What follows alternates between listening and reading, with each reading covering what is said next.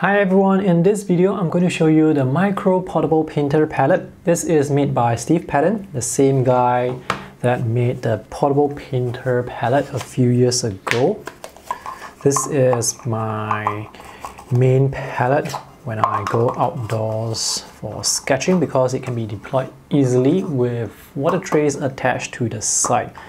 The water trays are incredibly useful, which is why this is one of my favorite palettes. So last year in 2019, he came out with this smaller design called the micro portable painter. So I have all these items beside just to show you guys the size. This is an A5 size sketchbook. This is about the size of two 15 ml watercolor tubes. So this is really small. This was launched as a crowdfunding project on Indiegogo last year and it was successfully funded.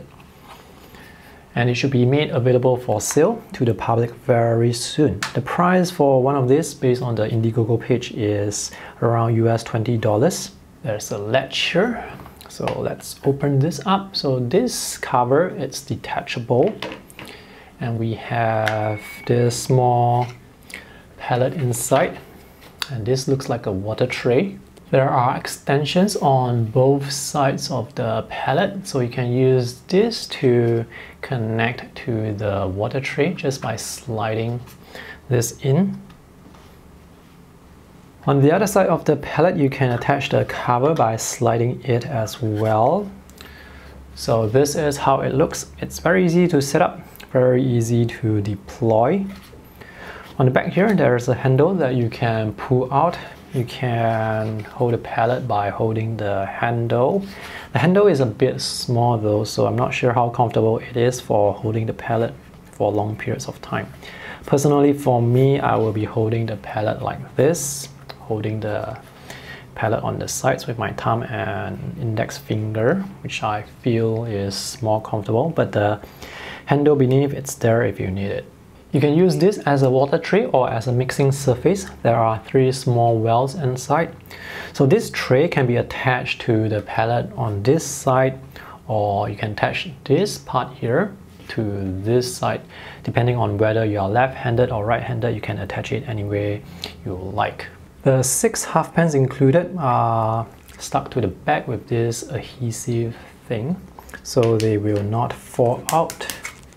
And these are standard size half pans, so you can replace them with your own in the future. You can also fit a full pan in like this. Just make sure you stick something to the back so that it doesn't fall out.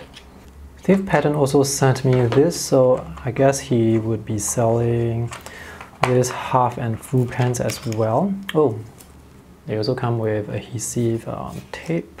This is how the palette looks with the pans taken out. So you can have different configurations. So you can have maybe 1 full pan and 4 half pans, or 2 full pans and 2 half pans.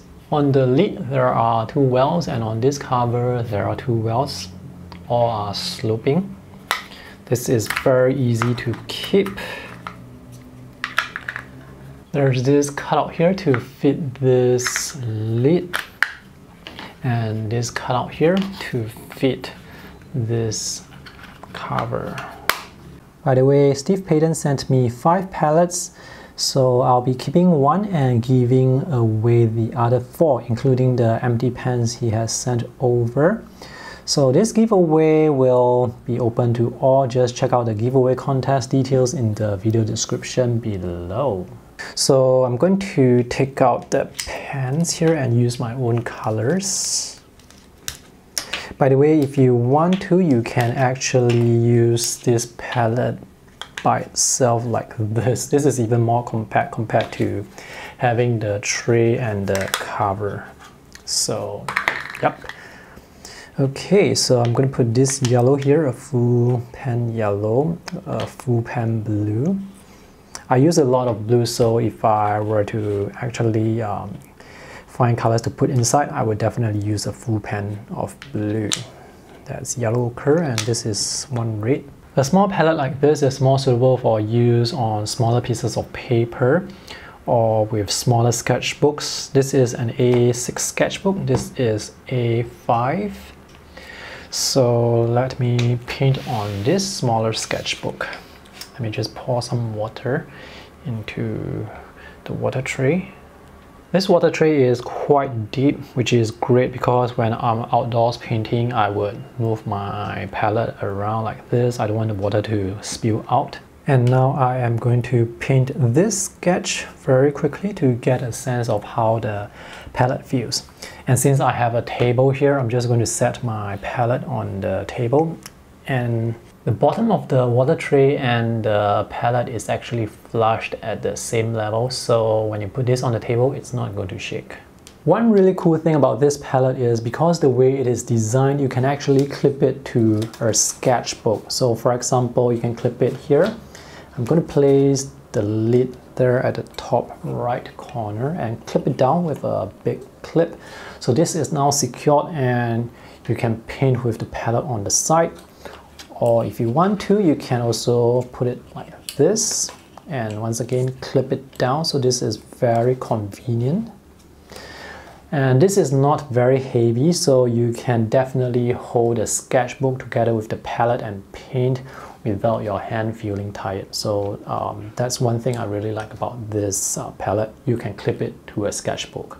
This brush that I'm using, this is the Da Vinci Cassano watercolor brush. It uses synthetic bristles. And this sketchbook is made by Wiltfried. I'll put the links to where you can find this sketchbook online in case you are interested to get one for yourself. It's easier to pick up paint when you are using a full palette because there's more contact surface. Alright, let me wash my brush. Now if you're using a water brush, then you probably can use this as a mixing tray rather than use it to fill water. So see this pen that is moving around, you definitely need something to stick it to the base, otherwise it's going to move around. Oh, this yellow, it looks kind of opaque. It will take some time for the mixing surface here to sort of break in. But this is not too bad. At least the paint, it collects into a single pool. It doesn't beat out like individual bits like this. So this is good. The mixing wells are deep enough for you to mix a large mixture. So I guess if you want to, you are able to paint on larger pieces of paper or on larger sketchbooks.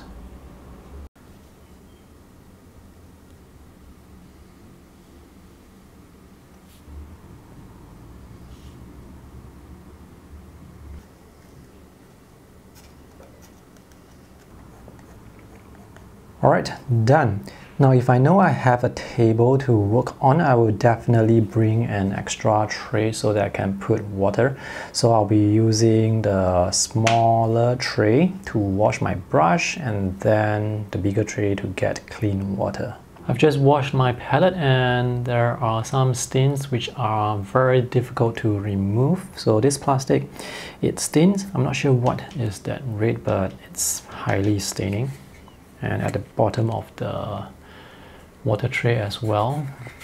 This surface, by the way, it's matte surface, and here it's reflective and glossy. This is a nice palette. It's compact, lightweight, easy to bring around and very easy to set up. The limitation is, well, it doesn't hold a lot of paint, so this is not going to be suitable for long overseas sketching trips. And if you do bring this for your sketching trips, I do recommend you bring extra tubes so that you can fill up the pens at night. Alright, if you guys have any questions about this palette, let me know in the comment section below. You can find more information on the Portable Painter Palette website. See you guys in the next video. Bye!